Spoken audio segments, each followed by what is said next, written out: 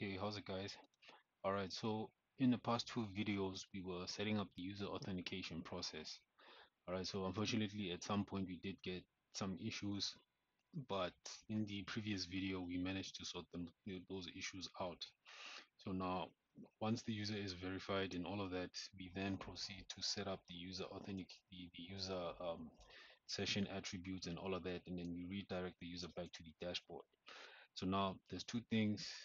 um, I'm going to come back here within the dashboard. So now the first thing we need to do is, in this video we're going to set up the accounts model and user repository.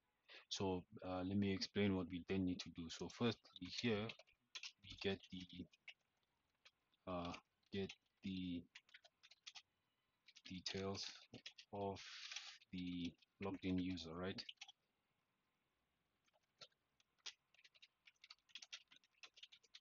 Okay, so now after that what we need to then do is get the accounts of uh, the logged in user. Okay, and then we also need to get the balance, get balance, right? So, and then what else? And then here is where we will set the objects.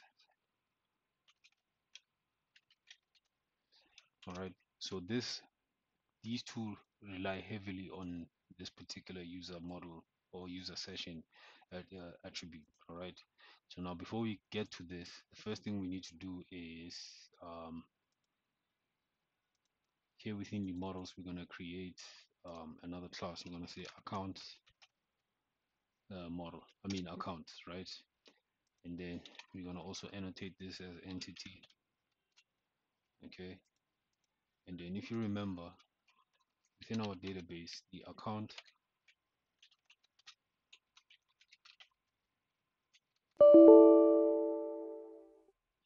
what does it describe?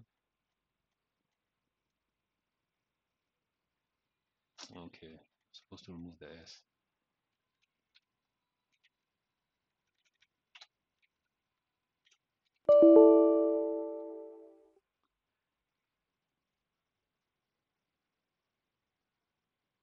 Oh, sorry, accounts, sorry.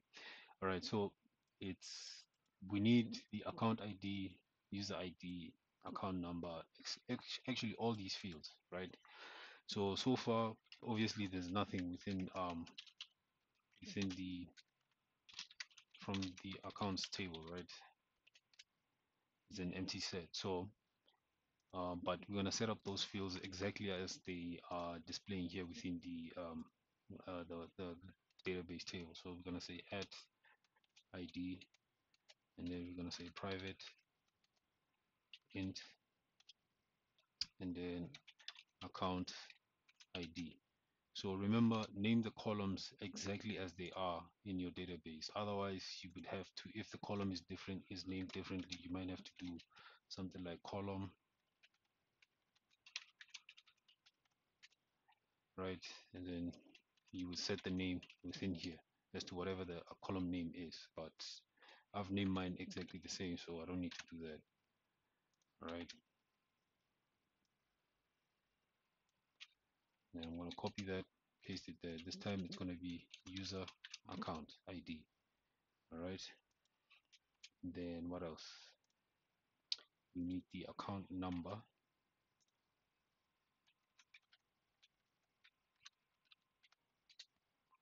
What was the account number, by the way? Was it an integer? It was a voucher. Okay. So we can set that to a string and then paste that there. Let me copy this a few more times. Right. And what else? Account name.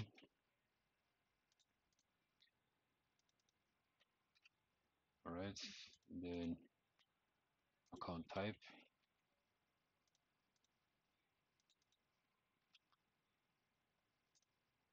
And then balance.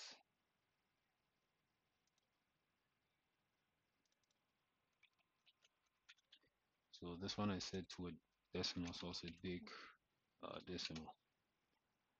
and then we created it and updated it.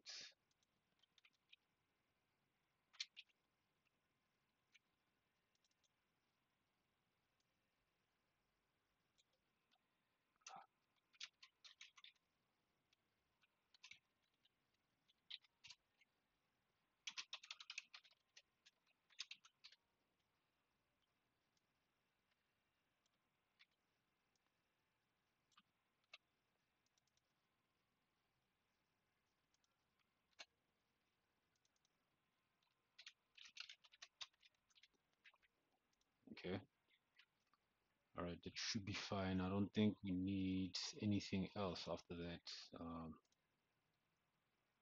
Yeah, that's basically it. Okay, so now we can set the getters and setters.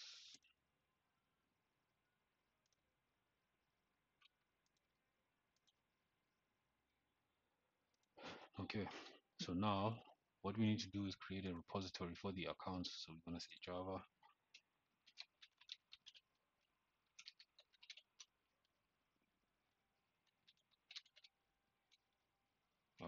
it's an interface, right? And then we're gonna say extends, right? Then we're gonna bind it to the accounts model.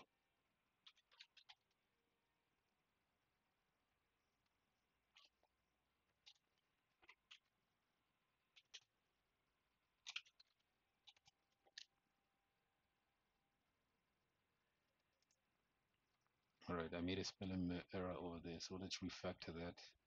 Say rename.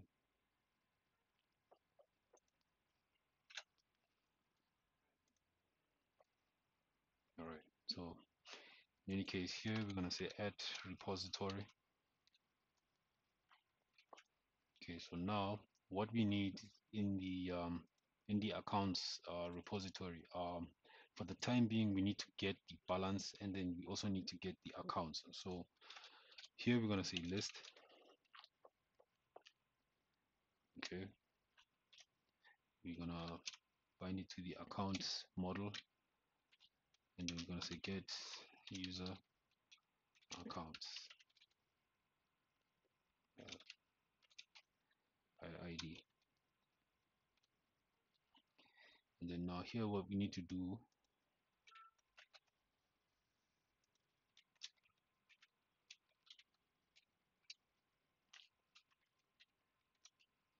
I'm gonna say value, and then before I forget, native query. So all we have to do in here is just say select all from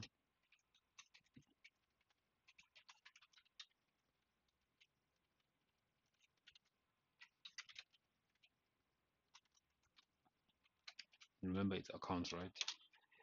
Where user ID equals to, then we're gonna say user ID, right?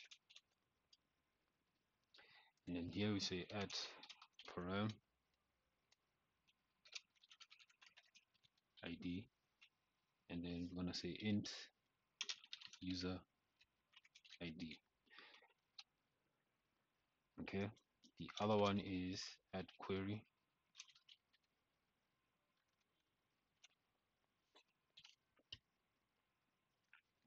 Oh, I'm gonna copy this here.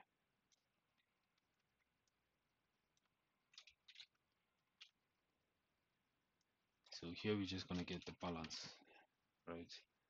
And then where user ID equals that, that's fine. Okay, so here we're gonna say big uh,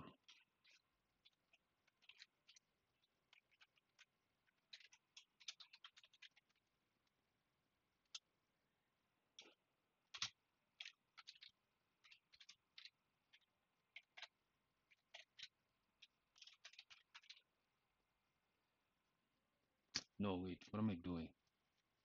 Yeah, it's supposed to be get.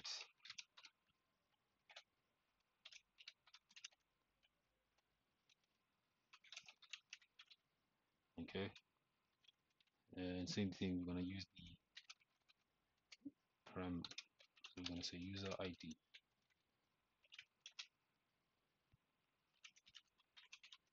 All right, so remember on our dashboard there is a section where it displays.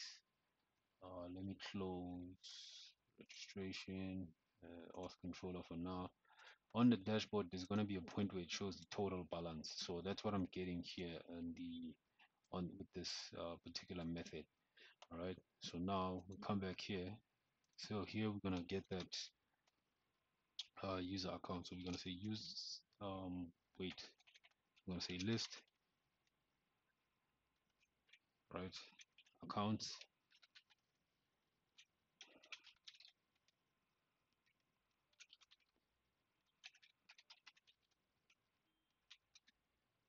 right? Let's import this. Let's also import that.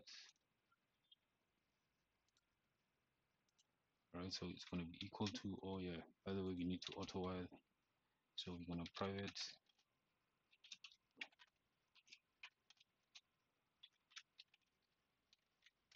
Right. So then account repository.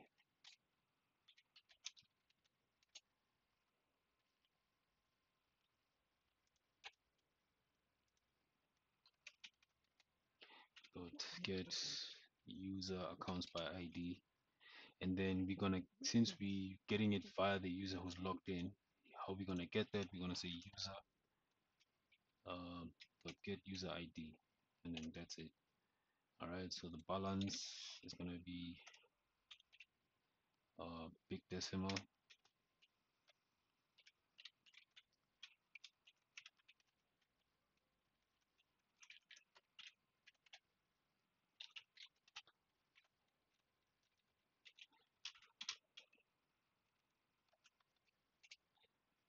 dot get total balance.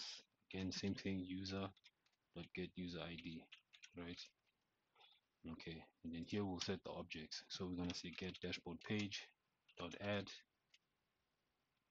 and then the first one is user accounts, and then we're gonna get that get user accounts list.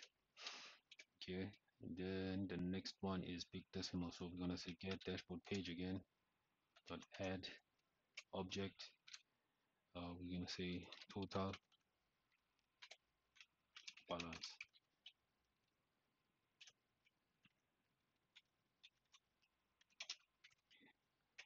and then we're gonna insert that total account balance. All right, so this one is the most vital one because um, depending on whether the user has accounts or not, there is a component that we need to display on the dashboard.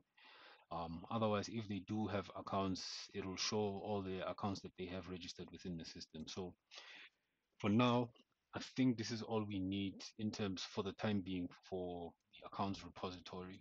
And then we created our model. Hopefully, if we did everything correctly, there's no issues, but I highly doubt that. I remember when I did this the first time around, I had to do some tweaks and changes and so forth. But in any case, that's it for the accounts repository and model for this video. I just wanted to set these up first. In the next video, that's when we're gonna start now cleaning up this dashboard. Yeah, because again, like I said, this plays a huge part in terms of what gets displayed on the dashboard page and so forth. All right, so that's it for the video for the time being. Like I said, in the next video, we're gonna work on the dashboard, and then we will then now test our authentication. Where is it? Okay, I close it. We're gonna test our authentication to see if does the application then redirect us back to the dashboard once everything is once the user has satisfied all the requirements. In any case, if you've liked what you've seen so far, don't forget to click like, share, and subscribe. And I'll see you guys within the next video. Cheers for now.